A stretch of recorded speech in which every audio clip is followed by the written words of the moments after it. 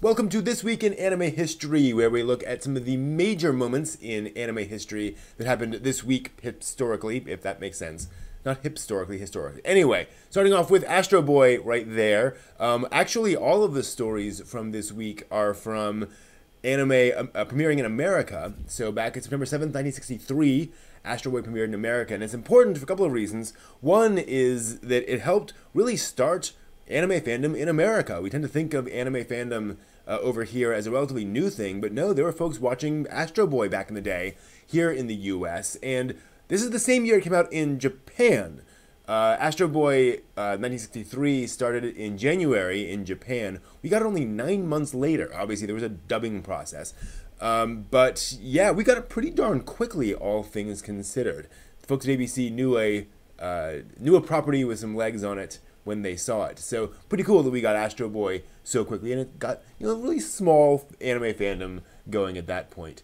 Then that would continue on to the launch of Sailor Moon in 1995 in America. September 11th, we got the premiere of Sailor Moon here in the US. And that's important because there hadn't really been much in the way of anime for girls in America yet.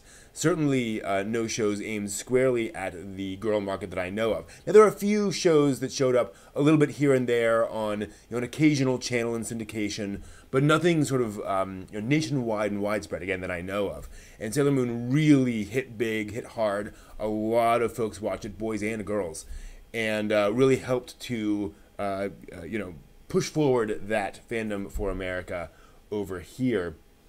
And a few years later, we got a show, don't know if you've heard it, called Pokemon, which aired in America on September 8th, 1998. Now, up until this point, there certainly was anime airing in America, but it was far from a household name.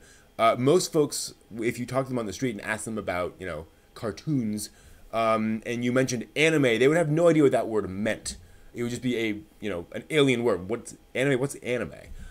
Pokemon changed that. Pokemon was absolutely, and I was there, was the show that made the average American person aware of the idea there was this Japanese animation that was very distinctive and that kind of did its own thing.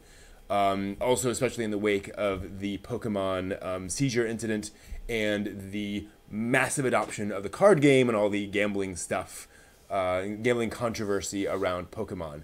So it certainly made a lot of headlines, and suddenly now folks knew what anime was. So if you can't imagine a world where folks didn't know what anime is or what anime was, that was the world before Pokemon, and Pokemon definitely changed that, at least here in the US. So those are some major moments in anime history of the past week. Hope you found this interesting. Thanks for watching.